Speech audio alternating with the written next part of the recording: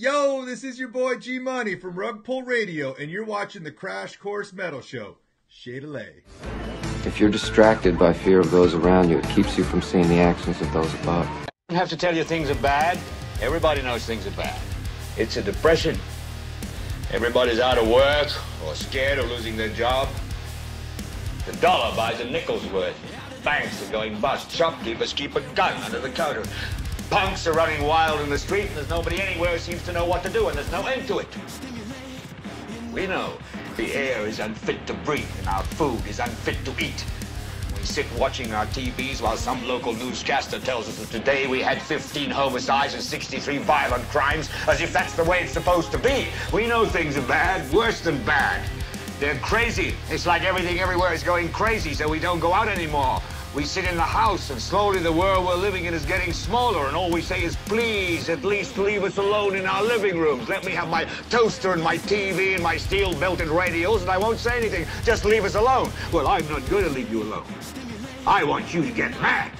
I don't want you to protest. I don't want you to riot. I don't want you to write to your congressman because I wouldn't know what to tell you to write. I don't know what to do about the depression and the inflation and the Russians and the crime in the street. All I know is that first, you've got to get mad. You've got to say, I'm a human being. God damn it. My life has value. I want to take control and get in the zone and leave the believers behind. I want to be. As inflation increases, the only thing that's changing is the timeline, right? There is no technical difference between hyperinflation and regular inflation. The only difference is time, right? The only difference is that the time that the unit bias is shifting fast enough that you realize it's happening, right? So as an example, to finish out this point, is that in 1932, the average household income was $17 a week. Okay. But my grandmother was born in 1932. Okay. Like, she's alive. She's, across the street from me right now. It's like, that's her lifetime, $17 a week. Okay. Now an average American family probably, I don't know, like $1,700 a week is good, right? I mean, that's 84 grand a year, right? I mean, after taxes, it's like 50 grand. I mean, probably a lot of families. That puts in a very high percentile in America. Yeah, for the whole family, husband and wife, right? Yep. And so it's like, okay, but the purchasing power of that 84,000 or whatever that comes out to is way less. Yeah. Right. And people and dollar value. I mean, there kind of is, but inflation is really hard to measure, which is exactly the problem and why Bitcoin is interesting. But because Bitcoin there's a finite amount, there's a fixed supply, inflation and deflation works way different in Bitcoin because there's a fixed supply. Fiat currencies, because there's an infinite supply and because the supply of them and the lending rates of them are decided by small groups of people, that is why the economy is the way it is. Bitcoin is fully different. Because there's a finite supply, you are able to look at your supply that you own differently than when you look at dollars. There's a market term that's used here in Chicago a lot, is demand finds supply. What do I mean by that? If Ken Griffin is going to want to buy the most expensive condo in America, someone will build it for him. Someone will put a 201st floor in Miami's tallest building. If silver's going to 1000x, I will walk into my kitchen right now. I will melt all my silverware and I will sell it at market. If gold is going to rally, Elon Musk will find more on Mars. Bitcoin this is a super important point. Bitcoin is the only monetary instrument in the history of our species that is fixed. It does not matter how much more demand comes into the asset class, Kelly. No one will ever be able to make more of it. There are two things I can guarantee you in my life. One, that I'll die, and the other, that there will only ever be 21 million Bitcoin. And those are what's the two things that I can only value as my life and my Bitcoin. So it is the only fixed supply asset, Kelly. It's not that complicated. It's going to go up because everything else can be issued more. Does that make sense? Why you've got to explain to me one thing. Why is the supply fixed? And is that because someone says it's fixed? Who could change their mind? No, it's a great point and question, Tyler. It's because it's written in the software and the software is distributed. There is no one person to ask. There is no one person to trust. The whole decentralization, is it decentralized so that you could put pictures and NFTs on the blockchain? Is it decentralized so that you could fix gaming? No, it's decentralized so that the defendants of the monetary policy are distributed, is so that it's a network of computers that actually defend the policy and the instrumentation of the monetary asset. That is not the case for Ethereum. That is not the case for any other altcoin. That is not the case for the US dollar. That is not the case for Miami real estate. That is not the case for precious metals. It is the only monetary instrument that has its monetary policy distributed and defended in a sound way. Forgive me for being dense, so but if you say that, that it's because this is the way the software is written and it is immutable, it is unchanged. Why couldn't the software be rewritten, or why couldn't the authors of the software or the guardians of the software write a new software that creates Bitcoin 2.0 with another fixed supply of Bitcoin? Yeah. So Tyler, I run Bitcoin software, and someone tried to do this. I want you to Google Bitcoin Cash after this interview is over. Someone said, I want to change the rules of Bitcoin. I may want to create more of a supply. I may want to make it faster. I may want to make it do a backflip. I may make it want to store pictures of monkeys drooling on themselves on the blockchain. And they created it, and they created new rules, and they called it Bitcoin Cash. It's a different asset. It's a different instrument. And when someone tries to pay me in it, my software rules that I run in my home in a room over there says, nope, that's invalid. That thing is a piece of poop, and I don't accept it because it is invalidating the rules of the system that were set out by Satoshi Nakamoto over a decade ago. So you can create whatever you want. You want to create FedNow coin, flip a Dookie coin. I don't care. There's 21 million of the things that I run and that I protect and that I save in. And those rules were started a long time ago. And that's what the network runs. So if you change the rules, you're creating a different monetary asset and a different instrument. It doesn't matter. Jack, did you guys have any effect from SVB's collapse? I know, like you said, you're in Chicago. I don't know if you had any exposure there as sort of a startup, or obviously I would imagine maybe some other, colleagues, clients, you name it. What do you make of all this? Well, it doesn't matter, right, Kelly? Because the U.S. government, you either got to default on it or deflate it. And so they're backstopping everything. The spigots are wide open. Money printer is going burr. So it doesn't matter where your monies are held, is that the government's going to make you whole on it no matter what. So who cares? The only thing that's clear to us and clear to our customers is you cannot hold and save in dollars anymore. I think that there's going to be a new era of the U.S. dollar where inflation will enter a normalized 5, 6, 7, 8, 9, 10%. The days of 2% inflation are over. What if you're wrong, Jack? Because the market, the market is telling us we've gone from having, expected 3.5% inflation last year to just over 2% now for the next 5 years. Again, it's it doesn't see inflation accelerating and picking up from here. Look at the swap lines we just instituted over the weekend. It reiterates the dollar's dominance in the global financial system. And if anything, we're going to be averaging inflation for the next decade that probably looks a lot more like the 2010s we just came from. It was not inflation. And Bitcoin still did very well, by the way. It was not an inflationary period.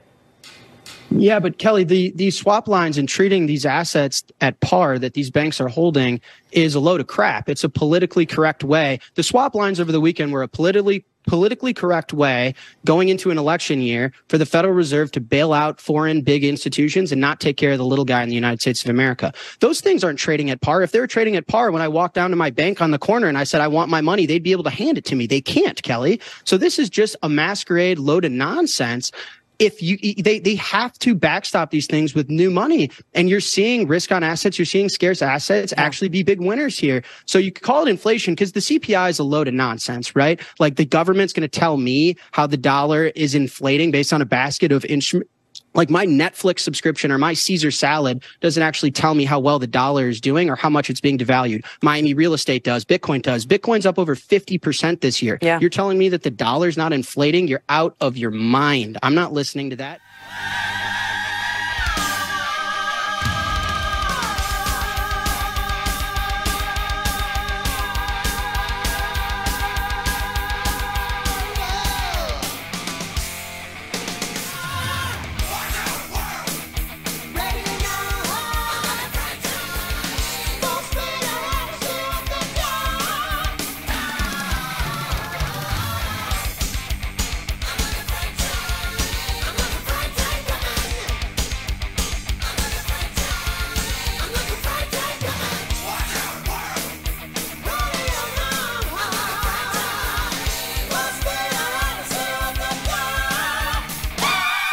you save $100,000 for 100 years and give it to your great-grandkids?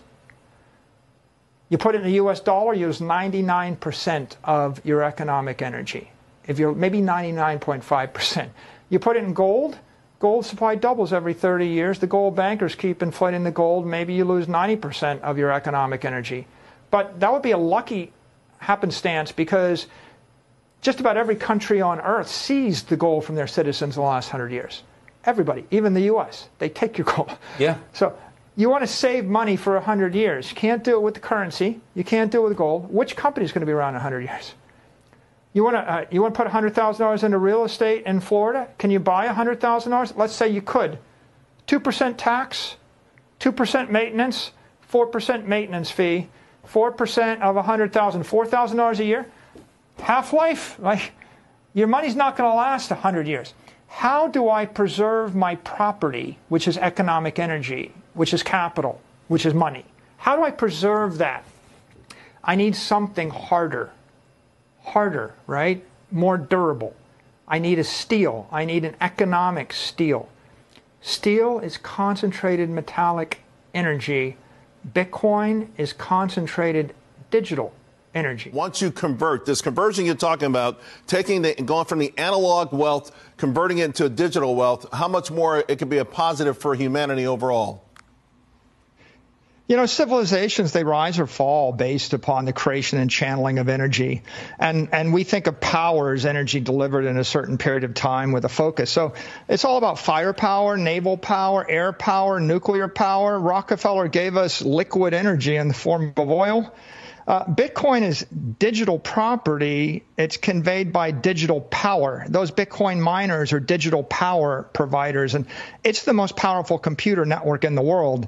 So we see this as profound because there's hundreds of trillions of dollars of wealth in the analog world, and there's no doubt it's decaying. Bonds are losing value because of inflation. Real estate's losing value due to just physical decay.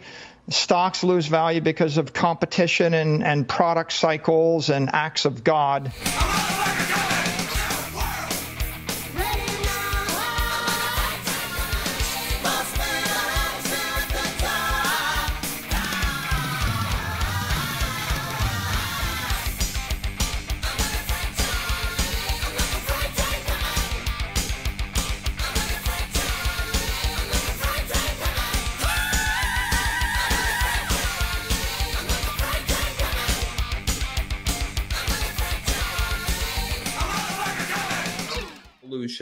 And how that might play in with things like the law of war manual and the allowance to create Bitcoin. So a lot of people are always hitting us like, what about the constitutional definition of money and blah, blah, blah, my silver, you know? And it's like, look, think outside of the box. If we're in war, the military has allowance to issue their own fucking currency. It says it in the war manual. Go read it.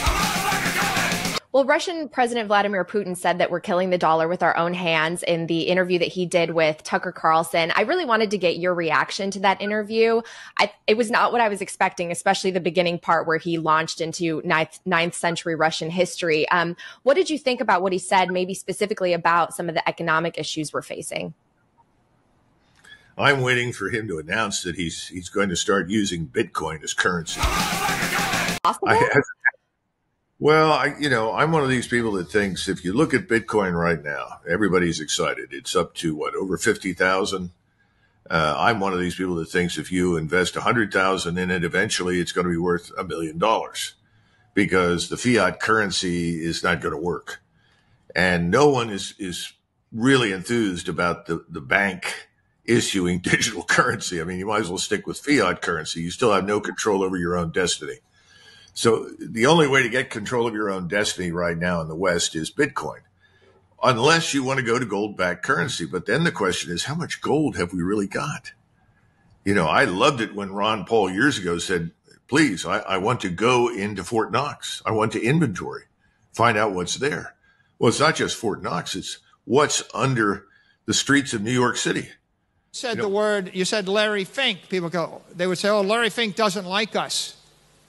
And in the year 2024, Larry Fink goes on television and speaks to leaders in the world and says Bitcoin is a store of value. It protects the sovereignty of the individual. It allows you to achieve your hopes.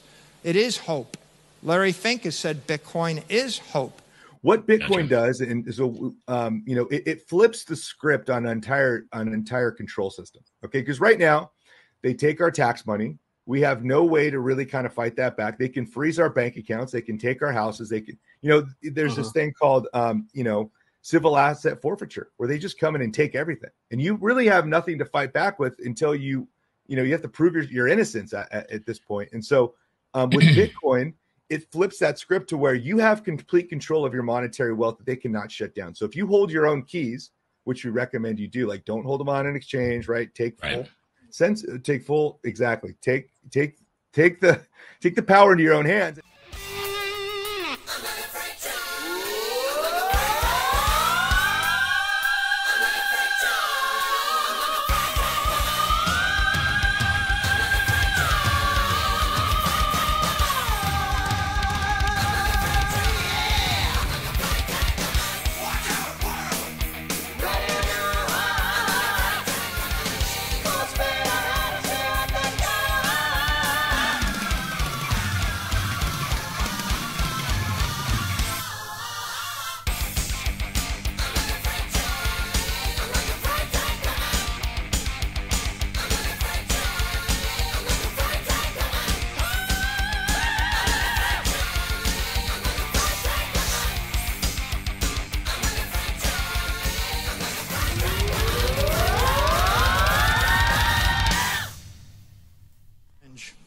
Now, we all know Bitcoin is the best asset. You agree?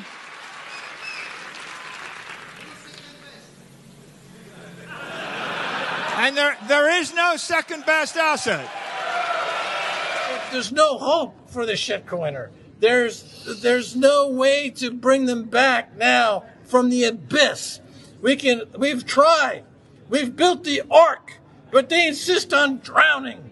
We've built perfect money, but they insist on losing. And there's nothing we can do, Tatum, at this point. We should not feel bad for them. We should not feel bad for ourselves because we have to leave them behind to rot in their own stinking shitcoinery to death. And let's not be cruel about it.